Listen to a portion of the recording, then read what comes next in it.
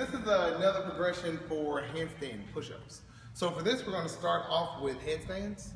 Again, anybody with neck injuries, planks, and just try to get as creative as you can with planks so they have something to do while you continue to progress the rest of the class. For headstands, make sure you start off by teaching the tripod position. Dustin's good and sweaty, so it's a great time to do it. But you want hands in front and then their head, and that way they take the pressure off their head. So perfect, hands and then head. And then you're just going to have them start right here in the tripod position. Pretty much anyone who can already go into a headstand is going to do it. You won't have to say a word. And then they'll just naturally start progressing and bringing the feet all the way up. Make sure that they point the toe. Point out to them that they learn how to balance the weight on their hands, because that transfers over to handstands really well. And from here, you can have your advanced athletes progressing to all sorts of fun stuff. So they can do front splits, side splits, all this fancy stuff that Dustin's about to do. They can go pike, they can go tug,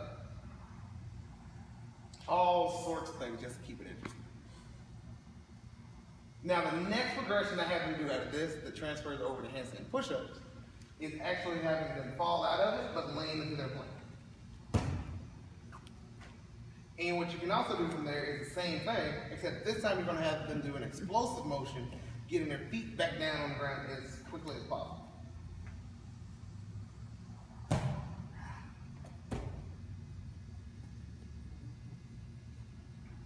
There we go. All right, and from there I have them move over to the wall so they can start working on handstand push-ups on the wall.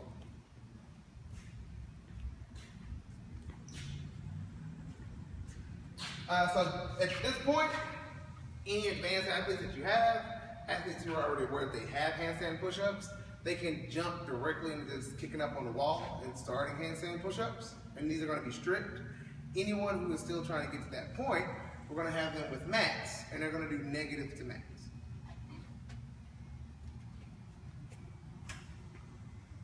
Good. And if he has the strength, he can push back up.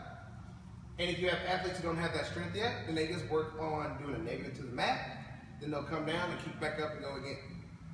And what you're working on is that every time they do the progression, hopefully within maybe every month, they can take a mat away and another mat away. Notice you're going back into your tripod, not here, like this. Did you see that? Mm-hmm. I made a good point. I want you to get it. Alright, so from here we can make a couple different progressions. If you have guys who have a pretty good strict handstand push-up, but you see that they aren't yet able to kip, and we actually have quite a few of those guys in our box right now.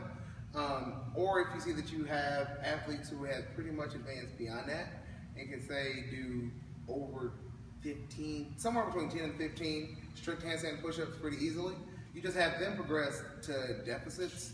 They can do them from the rings, they can do them from the bars. You can also have them go out onto the floor and they can do freestanding handstand push-ups. Your other athletes who aren't quite there yet, what you do with them is you'll have them start working on the kipping handstand push-ups. Go. Okay, so we're going to start teaching the handstand push-up by starting him in the headstand pyramid. So Dustin's going to get back into his headstand on the wall. But this time we're going to actually let his hips go to the wall. So his rear end is touching the wall, his feet are down, and his shins are pretty darn vertical. And so I want to make sure this is a balanced position, but I don't want him to hang out here very long. He has for the sake of this video, but literally I don't want him here more than 2 or 3 seconds. Okay, then I'm going to tell him to shoot his legs up to the ceiling as quick as possible, and then finish with his arms. Okay? When he gets to the top, you're going to see the only thing that's touching the wall at this point are his heels. So his rear end's not on the wall anymore, and he's staying really stacked. So from a side view, you can see that he's very stacked, opposed to, go ahead and put your butt on the wall, opposed to this number. Yeah. You'll see that sometimes. Yeah, so you saw him stacked, and only his heels were on the wall. So once again, he's going to get upside down and find his balance position on the bottom. That's going to be in the wall, and this is where he's going to know if he's too close or too far from the wall. He's going to shoot up. Now that only the heels are on the wall.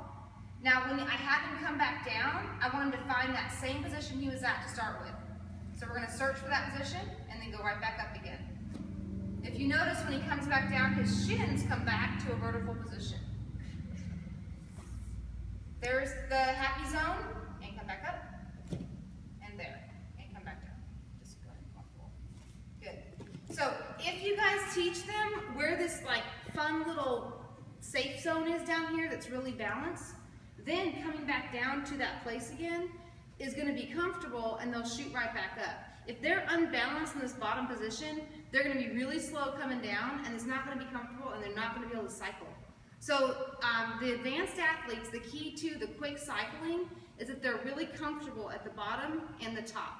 Just like we would say in the snatch, you know, the bottom position's got to be really solid. Same thing with the handstand push-up. They're not going to go there fast if it's not solid.